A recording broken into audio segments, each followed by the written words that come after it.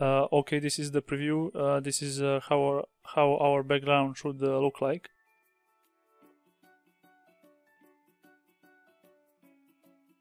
Hello guys, and welcome to my new tutorial. In this video I'm going to show you how to create a gradient background. So first start your Android Studio and create one simple project.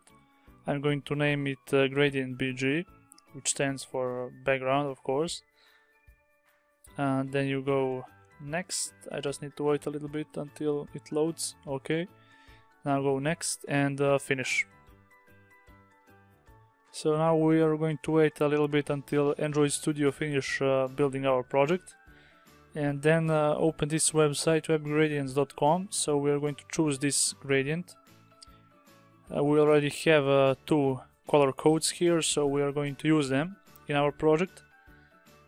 So when your Android Studio finish building this project, okay, just a little bit, then we are going to change the theme. We're going to use no action bar theme, and then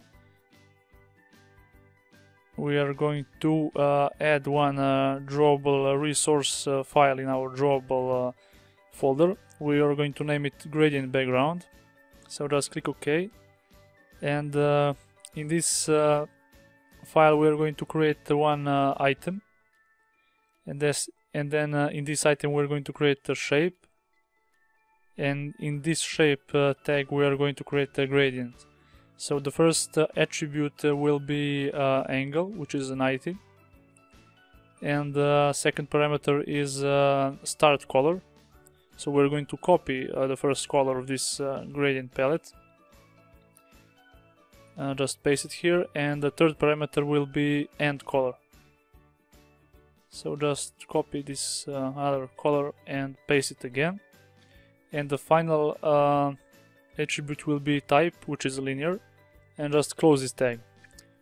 So now we have created our gradient background file, and the next thing we are going to do is implement this gradient background into our activity main layout. So in your root layout, just use background attribute and add this file.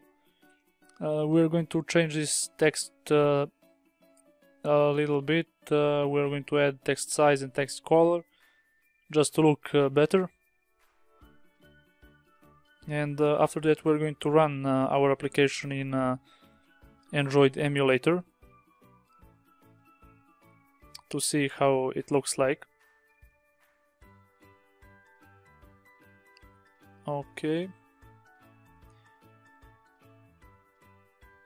So we're going to close this application because this is application from the previous project, and we are going to wait until it starts. Okay, now we have it. As you can see, this is a very beautiful background. So you now know how to use and in order to create a beautiful application. Thank you for watching, and see you in the next video.